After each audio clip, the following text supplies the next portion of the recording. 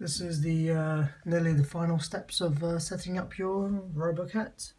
So I've got all the motors plugged in, all the ECs on there, and how it's meant to be on there is basically 1, 2, and 3, and 4.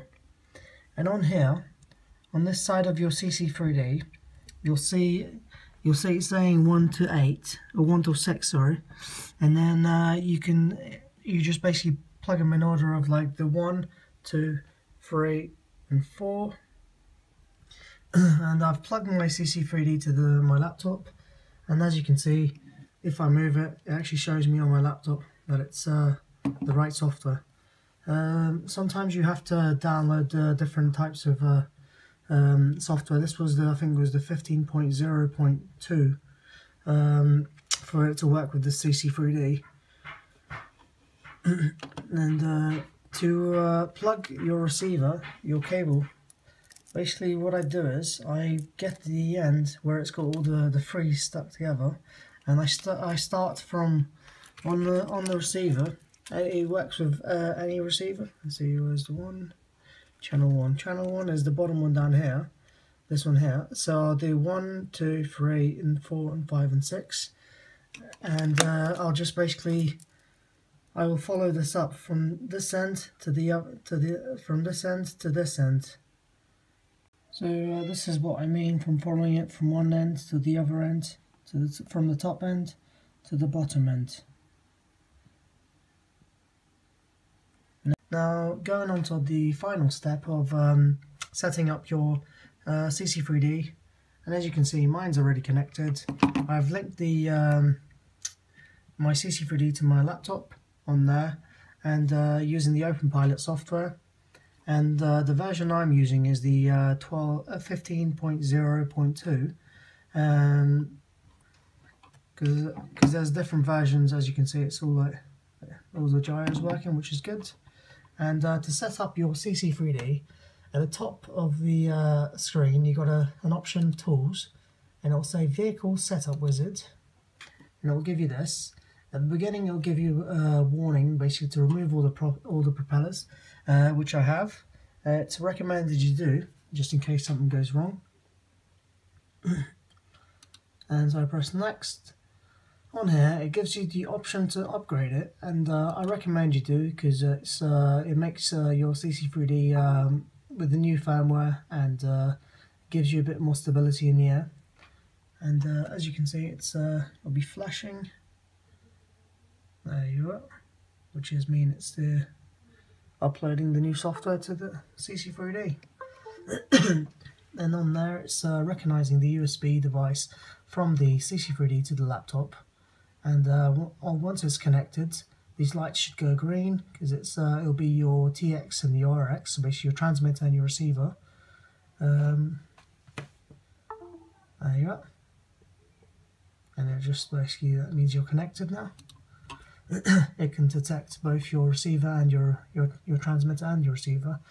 And on here it gives you the type of board you've got, which is detected OpenPilot Copter Control 3D. On this option here, the PWM option is what we've used here. Basically we've connected all the wires from 1 to 6, but I only use about 5 to be honest, but you connect 6 because you might use a 6. And if you wanted to use, if you had a PPM receiver, which I do, but I'm just doing it the long way just to show you guys how to do it, you'd click on here, and what the PPM is instead of using all the wires on the receiver, you just use one and it does everything. But today we'll use the PWM, and we'll go to Next, and it will ask you to choose what type of vehicle you have, and we have a multi-rotor, so that. And it's the type of the quad here we have here. It's a Quad X, which you can see the option up here. And if you go Next, you can. It's got what type of ESCs do you have? I've got the emax Simon K 12 amp ESCs, which they're quite rapid ESCs. So I've chosen the rapid ESC option on the middle, and. And it's just basically telling you the specs you've chosen on there. and you go to next, and you don't have to calculate, well you can calculate it, just calibrate it to be honest. But with the CC3D, if you do crash it, you have to basically unplug the battery and plug it back in, because what that does, it calibrates the OpenPilot or the CC3D. And it's done that, so we can go next. On here it gives you some warnings and how to do and what to do. Basically, you shouldn't connect your battery before it asks you to, and when you do connect your battery, make sure your props are removed, just for safety precautions. Okay, and then here it says I removed all the propellers on my vehicle. The vehicle is not powered by any external power, so I've got no LiPo battery connected to it, just the USB coming from the laptop. And it's I have confirmed and read the instructions, and I'll press start, and it gives me the option on there to say that I can connect my battery now. And we'll go over here.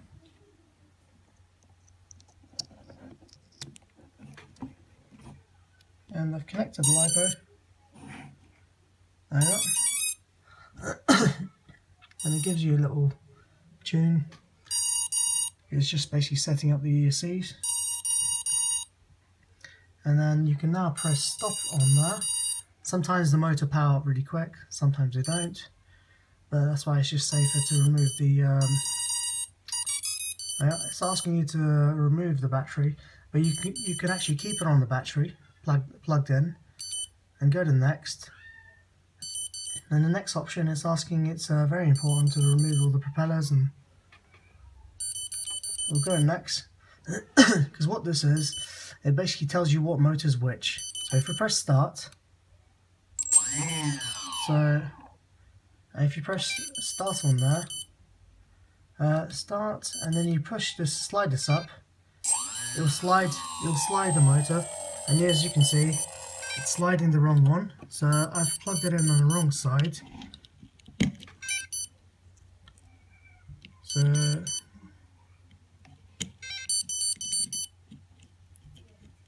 there you go. And we'll just see if we're done.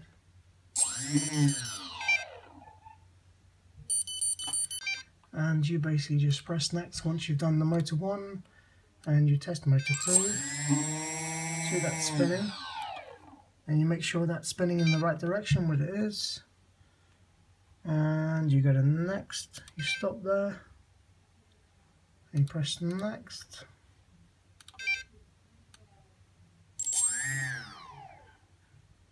there you go.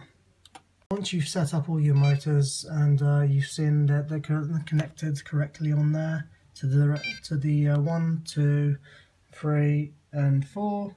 What you do is on the vehicle setup, you just press next, and it will ask you to choose what type of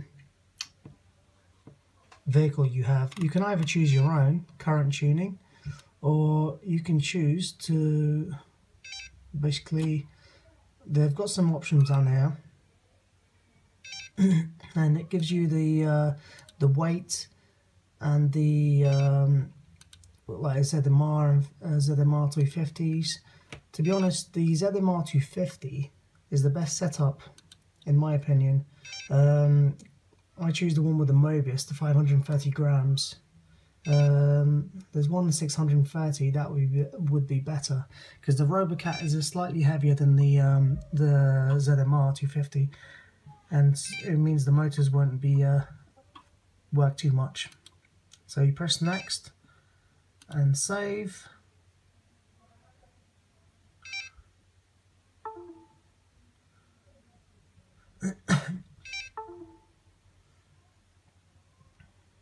And then it gives you the option to set up Transmittal Wizard. So you basically go through that, and it says on there, during this option, the motors will disarm, will always be disarmed for your safety. The beginning of the transmitter setup wizard will give you this option, and you just press next, and it will ask you what type of mode you want. Is it acro mode, normal, transmitter for fixed wiring, or quad, or helicopter? So you want acro mode, which is the quad mode, and you've got mode 2, mode 1 and mode 2, mode 3 and mode 4.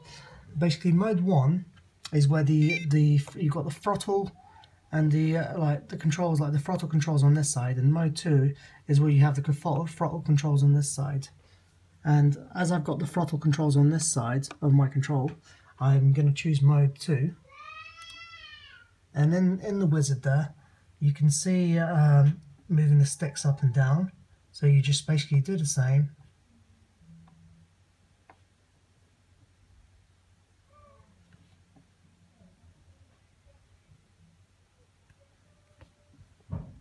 Once you follow the steps, you'll come to the option where basically it will tell you to see if your controls, so basically if you're moving up, that should be moving down and up, exactly as your control.